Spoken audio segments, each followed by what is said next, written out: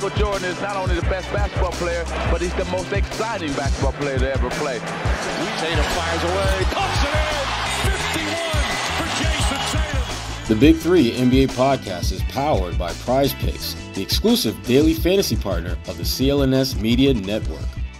Welcome to another edition of the Big Three NBA podcast. I'm your host, Sherrod Blakely, and this is brought to you by the good folks at Indeed.com, HelloFresh, and of course, Prize Picks, the exclusive daily fantasy partner of the CLNS Media Network. Sign up now at prizepicks.com/CLNS and use code CLNS for a first deposit match of up to $100. Our guest today is the one, the only, Bobby Manning.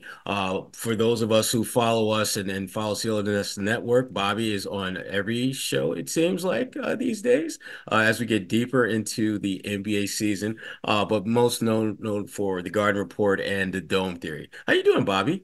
Good. I play 80 games, Sherrod. That's what I'm aiming for this year.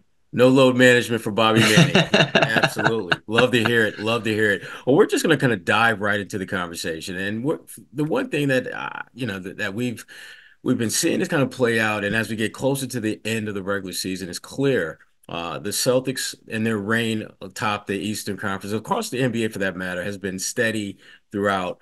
And from your perspective, Bobby, where do the Celtics go from here? What do they need to amplify or get better at, or just get a better feel for if they're going to be the last team standing? I think the rotations, the lineups down the stretch are going to be the most interesting thing. And the one thing I've looked at over the last couple of games here, those double big combinations, looks like they want that to be part of what they do going into the playoffs. And you're trying to integrate Xavier Tillman. He played a decent run last game on that win over Phoenix. You still have Luke Cornett in the mix. They tried running him and Al together again. Al's out there with just about every combination of bigs that you have. So that's the one that they're still tinkering with, it feels like, and the numbers aren't great with those looks out there. The Porzingis Al one is, and then if you're running those two together, you're like, all right, are you throwing in a little Luke minutes here, there in the playoffs? Are you mixing in Tillman? We're starting with Luke, Sherrod. I was what, Bobby? It's been less than 5 minutes, and I'm disappointed that it took you this long to bring up Luke. I was totally expecting that within the first 90 seconds. I'm so disappointed in you.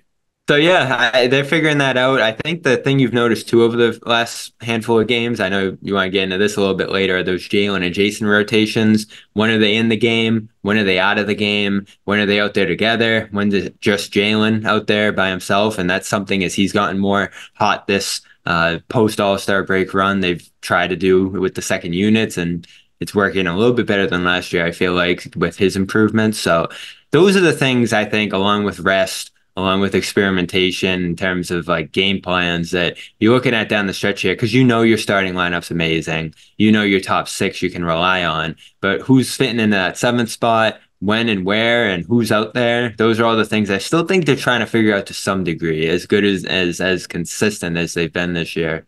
Yeah, you touched on it earlier, Bobby, about the double big lineup. And it seems that if we're playing a game of Family Feud and the top five answers were, what is the most polarizing thing that Celtics fans kind of go back and forth over? The double big lineup would be in the list. It seems that people either love or loathe that. What is it about that particular aspect of the Celtics rotation that you think seems to kind of it tends to raise the hair of Celtics fans, unlike very few things can? I think it's the fact that when they're small, they're so dynamic. They've been at their best in recent years, just going with one big. And you had that 2022 season where it started with Rob and Al, and they found something there, and it worked on both ends. And ever since, it looks like they've been trying to get that back. Al, I think, as he's still a good three-point shooter. He's up in the high 30s for most of the season. He's still hovering around 40, but there are games where he's off, and that's the only shot-making skill that he has left in his arsenal, it feels like. So when he's at that four, our guys guarding him, I thought that was a big issue when they collapsed in that Cavaliers game a week or two ago now. They had that double big lineup out there, and they really weren't guarding Al. When you have Al and Tillman out there, those are two guys that aren't the best at taking you to the basket the way that the Celtics have done successfully this year. So when those units are out there, Luke and Al especially, like, that's not a combination I love as much as I love Luke. You're a little more limited offensively, and this team's bread and butter over the last year or two here has been its offense. And credit to Joe. I want to see a more defensive emphasis this year, and that's a big reason that they're going to those looks. They want an offensive rebound, and they've been good at it this year. I think they ranked 14th in offensive rebounding after ranking like 25th last year. So it's all helped them be a more rounded team. But in the playoffs, Sherrod, you want to go to what you're best at. And if they're tinkering around with some double big lineups and they lose 4 or 5 minutes in a game, that could swing a game. So do you want to go small with a Pritchard, or do you want to go big with a Cornet in your bench lineups in the playoffs? Those are the kind of questions you have to ask. And I think fans feel better about a Pritchard than a Cornet. I think that's a big reason that they don't love those double big looks. Well, I understand why they feel that way, but the thing that I worry about in the playoffs is that to me that there's very few teams where you can see the undeniable benefit of going double big. Like, for example, if you're playing Cleveland, I can't imagine you not having double bigs for a significant portion of that type of series because of the way that Cavalier team is constructed. But if you're looking at a team like maybe New York, or a team that's, doesn't have as many, I think, impact bigs, you feel better about Pritchard, particularly the way he has played of late, as far as whether he's playing 10 minutes or 20 minutes, he's pretty much giving you the same thing. And that's been a positive. But what I wanted to kind of pivot to, Bobby, was looking at the Celtics and just looking at just how dominant they've been. They're not invincible. I don't think there's anyone who's followed this team who feels that. But when you look at the East landscape, what are some of the teams that come to mind that you think can be the greatest threat to the Celtics at this point? Because at this point, it really isn't so much about who are the Celtics better than, because they've proven they're better than pretty much every team in the Eastern Conference. But who presents the greatest threat for them getting to the NBA Finals at this point, from your perspective? But most of the year, I felt like it's New York, but the Celtics are 4-0 against them. They're Yes, so hurt Bobby. right now. And Bobby, we've had that conversation, and as someone who at once upon a time a huge New York Knicks fan, I would love to co-sign on that, but I can't. No. But I want you to explain your rationale why you think the Knicks, even though the Celtics, as you pointed out, Bobby, and I'm only using your numbers, Bobby, the Celtics are 4-0 against the Knicks. Yeah. But why do you see them as a threat, though? I think they're defensive. I think that they can slow the Celtics offense enough to stay in those games, and they shoot the three well. That's something you need to stay in games with the Celtics. They have that motion offense that almost looks like what the Heat do in those series that they've had played against each other. I look at their offense and it almost looks like with what they do with Jaylen Brunson and all the shooters around him and the big man rolling. Like, it almost looks like those Heat teams that have given the Celtics a ton of trouble in recent years. So those games have been tight. Opening night, that was an awesome game. Even that last game in New York was tight up until the end. But as I said, the Celtics are 4-0. So it's hard to say that the Knicks are going to beat them in a series. It might be tight for 5, 6 games. It might be 4 close games that the Celtics sweep them in. So I don't think I can go in that direction now, especially with Robinson up in the air. Randall, they're hoping he gets back in time for playoff time. Where's he at that point? I don't think we know. And they're 2 big deadline additions in Bogdanovich and Burks. They just benched Burks last week. He's shooting 33% since the trade. Bogdanovich is only shooting 40% since the trade. So those deals haven't worked yet. And then you've had Brunson picking up some bumps and bruises too. Hartenstein's banged up. So they're just so injured right now. I think I have to move off that. So I'm looking at the 2 and the 3 seeds right now, obviously, the second and third best teams in the conference. Milwaukee, I haven't believed in all year. And I still haven't seen enough. I know they've won 7 of 10. I know that they've picked it up under Doc, but the defense is still hovering around league average. And it's tough for me to imagine a team that inconsistent on defense is going to make it to the finals. And a team that, I watched them a couple of nights ago, starts Beasley and Jay Crowder, who, when you think of the Celtics starting lineup, their, fourth and fifth options are Drew Holiday and Derek White. And the Bucks are going with 2 guys who really didn't play in the playoffs last year for the Lakers and Bucks respectively. So they're not deep enough. I don't think their defense is good enough. You got to respect Giannis, who's playing about as well as he ever has. So they're up there for me. But I talked to someone recently who I talked to last year when I was doubting the Heat, and he told me, our numbers love the Heat. Like, they are better than people think. And then they go on to make the finals. So I circled back with him recently. I was like, all right, who are your numbers like this year? You told me the Heat last year. Who do you really like this year? And he said the Cavs.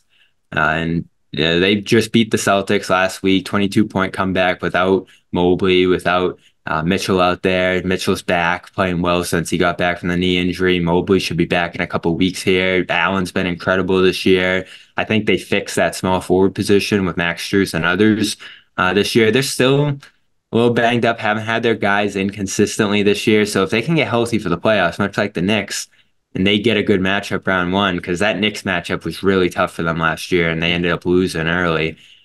If they make a run, I think they're a team. They got the defense, they got the size, they got the clutch performer in Mitchell, and that's been an issue for the Celtics this year, crunch time play. Obviously, their defense stacks up with Boston's. Is their offense good enough to actually beat Boston? I don't know. And this is why, Sherrod, as we roll through all these teams, I think the Celtics are winning the East this year. It's tough for me to find a team that can really beat them 4 times. Yeah. Yeah. I mean, when you talk about the Cavs, to me, the pathway to them surpassing the Celtics is for that offense to overachieve, because as they're constructed now, they're just not good enough to compete with the firepower of the Celtics. And their defense has to be comparable in the postseason to what we've seen thus far in the regular season for them to have a shot at beating Boston. And even if they do those things, I still like Boston's chances. Win it in 7, maybe, if they play them. Milwaukee, you and I think have kind of been at the hip as far as our not really feeling the Bucks. To me, their backcourt is too small. Their backcourt is too, I guess the nice way to put it, defensively deficient, I think is the way I'm going to describe Beasley and Dame Lillard. And no matter what type of Doc Rivers Jedi mind tricks that he's able to play and mojo that he can produce, that's not going to change the fact that your starting backcourt is not only undersized, but they're not defensive type players. And we all know in the playoffs, you're not going to get from one round to the next unless you have a core group that at least embraces being a defensive-minded team, and I just don't see that happening. And to your point about Jay Crowder, I totally forgot that they had just kind of thrown him in the mix. And my visions of Jay Crowder are not the Jay Crowder that played for the Celtics, but the Jay Crowder that did not play at all, hardly, for the Bucks. And when he did play, you understood real quickly why he wasn't playing.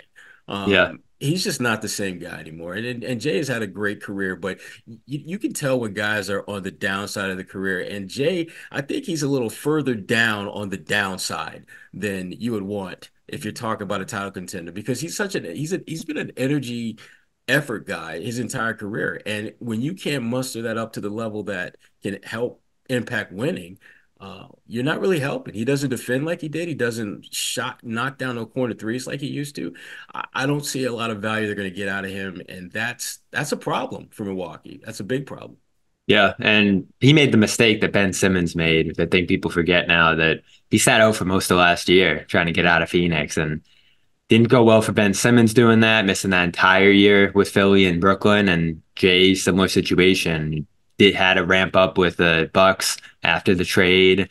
Got hurt this year, and he's been dealing with injuries on and off ever since. So he was a guy they brought in to be a Tatum stopper, to be a Brown stopper. And you need one of those guys. You need someone who can at least stand in front of those guys, or someone who can deter them at the rim like Cleveland has. So I'm higher on Cleveland than them.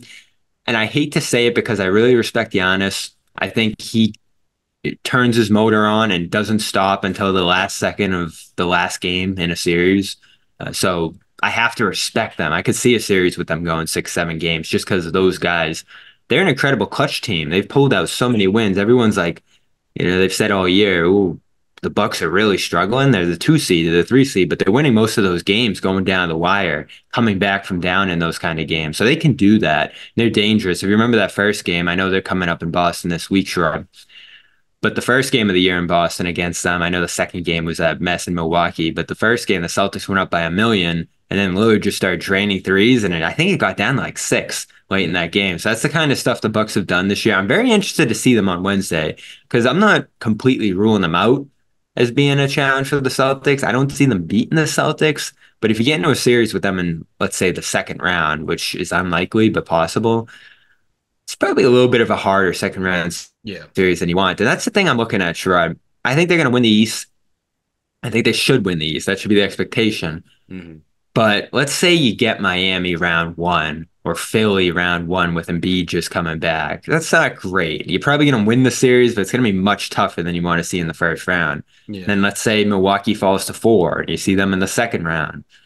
It's earlier than you want to see the Bucks. And then, I don't know, Knicks or Cavs in the East Finals. That's a tough road to the finals. You're probably winning all those series, but are you going 6-7 games in each of those series?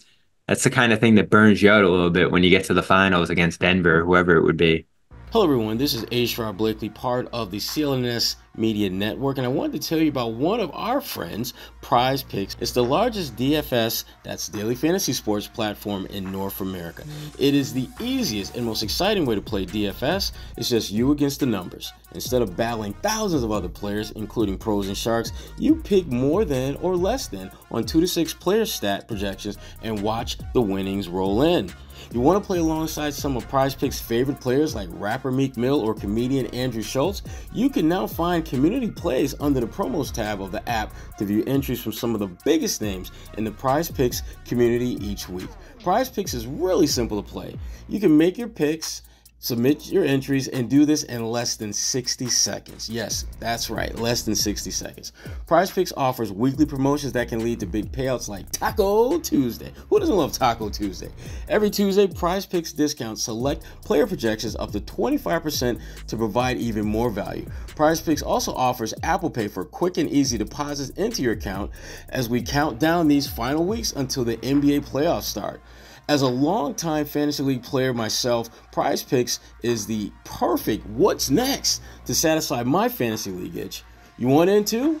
Here's what you have to do. First, you got to go to prizepicks.com/CLNS and use the code CLNS for a first deposit match up to $100. That's right, prizepicks.com/CLNS. Use the code CLNS for a first deposit match of up to $100. So, that being said, you get a chance to pick more, you can pick less. It's that easy. For the Celtics, again, for them to make that journey and be the last team standing, certainly in the East, it's going to be a Jaylen Brown, Jayson Tatum led journey. And lately, the pecking order between Jaylen and Jayson, it's been pretty cut and dry for the most part that Tatum is the number one and Jaylen is at best maybe 1B, but more likely a 2. And I'm not sure the lines of differentiation are as great as they used to be. When you look at, I go back to the Denver game where one of the Jays showed up and was amazing, except from the free throw line. And then the other Jay didn't really show up from the free throw line, 3-point line, borderlines on the court. It was just a hot mess for Tatum in that game. Are we seeing a bit of a shift as far as where the Celtics are going to lean when it matters most, which is winning a championship? Are we seeing Jaylen Brown starting to close that gap and maybe surpass Tatum as the guy for this team?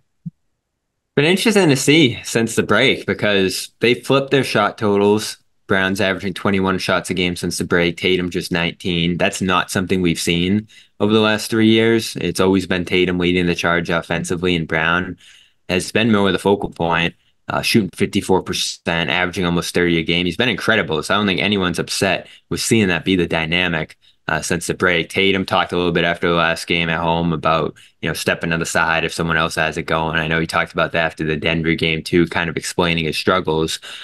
So it's been interesting to watch, a little weird to watch, but I think a lot of it's been opportunistic possessions from Brown. And I asked Joe about it at practice yesterday, and he said he would attribute some of the extra shots Brown's getting over Tatum to transition opportunities, forcing the turnovers, like the breakout dunk against Phoenix. I think he's been so good on defense this year, at least compared to last year. So he's been aggressive. He's always aggressive. You'd like to see him hit more of the free throws as he's getting to the line. He's just 65% since the break. And his turnover assist ratio is really good this year. Over the stretch, it's 3.6 to 1.3. I mean, that's beautiful. Huge. Yeah. So he's better. And we've said this every year, Sherrod. It feels like we say it every month. But he's hitting a stride this year, and he's found his role in the offense. Like, I don't think he's taking over the offense and running it and, drawing up pick and rolls and just leaving Tatum in the corner. I think a lot of it is them actually connecting. So Tatum's been up and down from the field. He's hitting his threes right now, which is good.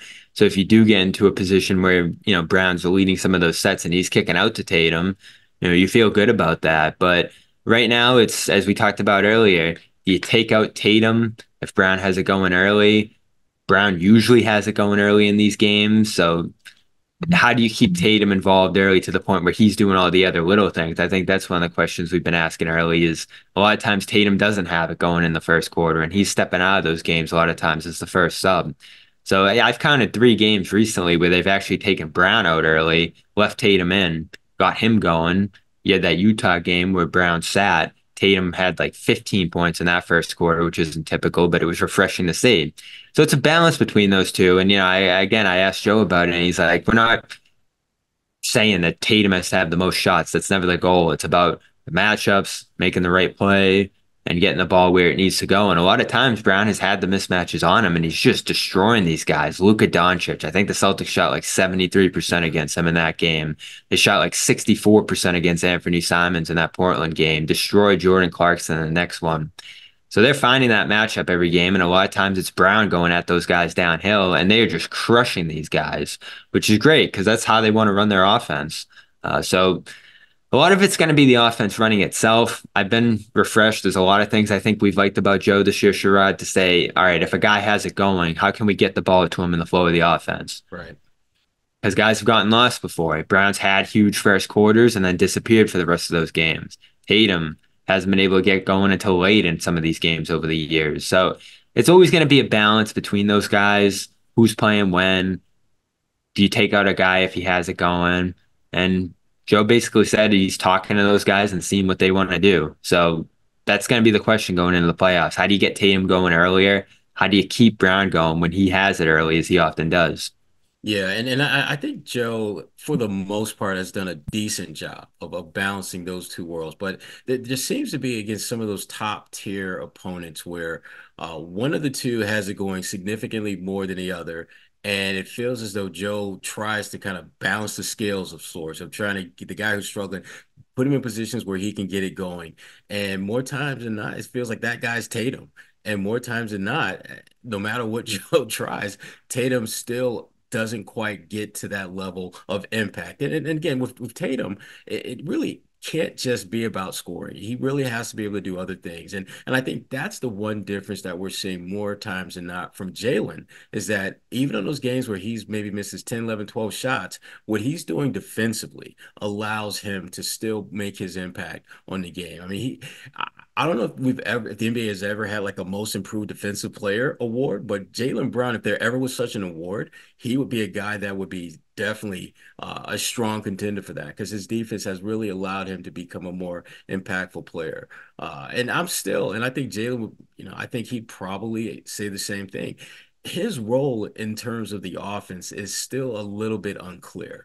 I think there's clarity trending in that direction for more clarity, but I still think that there's a kind of an uncertainty as to exactly what is it that we're looking to get from him other than making an impact. Because to your point, Bobby, Jaylen, I don't think hunts down the mismatches as much as I wish he did. Because it's like he'll knock down a couple shots over Luka, and it's almost like Joe has to say, okay, guess what? Luka can't guard him. Keep feeding Jaylen the ball, guys, because he's got a matchup that they can't stop. And it takes him making 3 or 4 shots before he starts feeling like, okay, I own this matchup. Tatum doesn't need that. Tatum knocks down one shot, he's taking the next 4 or 5 to hell or high water. It feels like there's still a level of balance that this team is still striving towards, even though they're winning a hell of a bunch of games. Yeah, and offensively, even though they're number one in efficiency all time, they're 127 Sherrod points per 100 since the break, and there's a lot of conversation going on right now about scoring's down around the league, and refs aren't calling as much, and the Celtics have gone the other way. Everyone's going down in scoring, and they're almost 7 points above Denver, who's number 2 since the break. So their offense has just been on fire, even with, I don't know if the league's changing how they're calling stuff or they've, put the word in on where they want offense to go, but it hasn't impacted the Celtics for whatever reason. And Porzingis' absence, which is going to continue on Sunday in Washington, that hasn't affected them. Yeah, I have a theory on that. I mean, I think the reason why the scoring has gone down for most teams except the Celtics is because they're allowing guys to get away with more defensively now than I think they did maybe a month or two ago. And for a team that is already built to play high level play defensively, and you've got the kind of scoring prowess that the Celtics have across the board. I mean, Drew Holiday is what, your fifth option, and that's a guy that I think on most teams would be high teens, maybe even 20-point per game scorer. They're going to get a lot of points if you're going to allow them to be physical as they want to be defensively. And so the rule changes, or well, they don't call them rule changes, the rule modifications, the way the game is being called now, it definitely is to the Celtics' benefit. But as we get near the end of this podcast, as the Celtics near the end of the regular season, Joe's got some decisions to make because he's got a team that has guys who are playing really well, and yet you've got some guys that you obviously want to make sure that you preserve their health as best you can before the playoffs. So we find ourselves with that age-old question in the NBA: rest versus rhythm. Which way do you lean? When you look at what Joe is going to be deciding in the next couple of weeks, next month or so, which direction do you see him leaning a little bit more towards versus the other?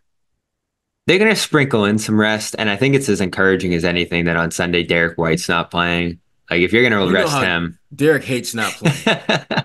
I mean, yeah, other than his wife having a baby, that's about the only time Derek is like cool without playing games. yeah. So that tells you where they're going with that, and I, I would love to see Tatum get a night off. The good thing is, even if they don't have a ton of rest down the stretch, they're beating teams so badly that you get some natural rest in those games Mm-hmm. from guys just playing 20, 25 minutes before the game's over. And, they're sitting on the bench and, get their ice on their knees. So that's, I think, going to be more often than not how they settle these guys down and limit their minutes. And in Porzingis's case, if you have an ailment that is impacting you at all, take your time. And I hear that's, what's going on with him right now is they're just slowly ramping him up. So they're just taking their time with that. There's no urgency for him to get back. So, if he continues to miss games here, I don't think that's a huge concern. And I think people would rather see him 1,000% fresh for the playoffs. And it's allowed, as you were just talking about, the Celtics to get into some different looks, get some different players out there. I think that's a benefit to resting guys and, taking nights off and seeing a Tillman, seeing a Springer, who we still haven't really seen here. Maybe we see him in Washington with Dwight out. And you're able to kind of try lineups, try combinations, try different play styles. I think since the West Coast trip without Porzingis, they've gotten into more flow, more actions, more passing, and that's been refreshing to see. So there's benefits to just having guys sit out. It prepares you. Let's say someone misses a night in the playoffs to have other things to go to. And I think, Sherrod, if you were going to bet, Porzingis is probably going to miss a game in the playoffs. Like if you're going to bet, is he going to miss one game in the playoffs? I think you just have to expect that. So you got to be ready for all this stuff. They got to have guys lined up to step up in other positions. I think that's going to be a big part of them winning the championship this year is whether they can integrate some bench guys into bigger roles when necessary. Because if this team's fully healthy, Sherrod, I'm getting pretty close to thinking they're going to do it. Come on Not over there to the yet. Come on over, Bobby. We're ready for you. We're I'm ready not for there you. yet. And I'm glad I held out because that Denver game showed there's still another level they need to get to. But man, if they're healthy, it's going to be challenging for anyone to beat them.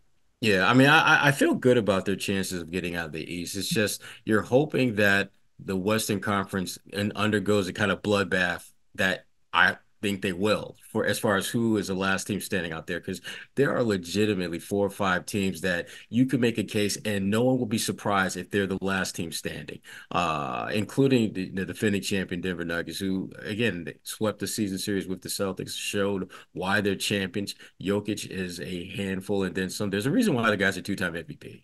So we know they're definitely going to be one of the teams that will, if they're the team the Celtics face at the end of the road to win a championship, it's going to be a hard fought series. But to your point, Bobby, it's going to be a team thing. Boston's having a deep roster, having a roster that's not just deep in terms of ability and talent, but deep in terms of experience, of having an experience of playing with each other.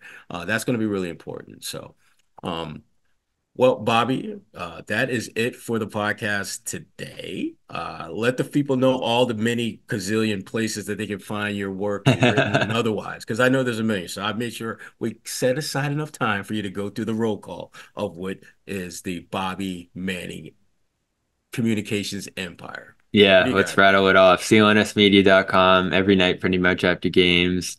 BostonSportsJournal.com every Saturday. So there's a new piece out now on that offense declining around the league. CelticsBlog.com occasionally as well. And then, of course, on the Garden Report after every game.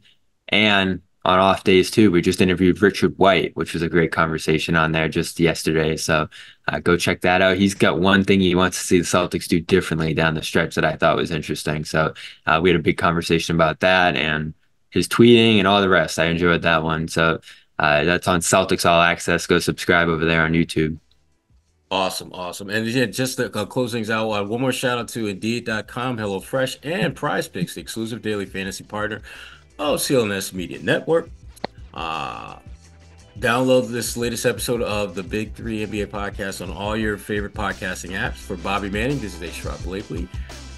See you when we see you. Take care.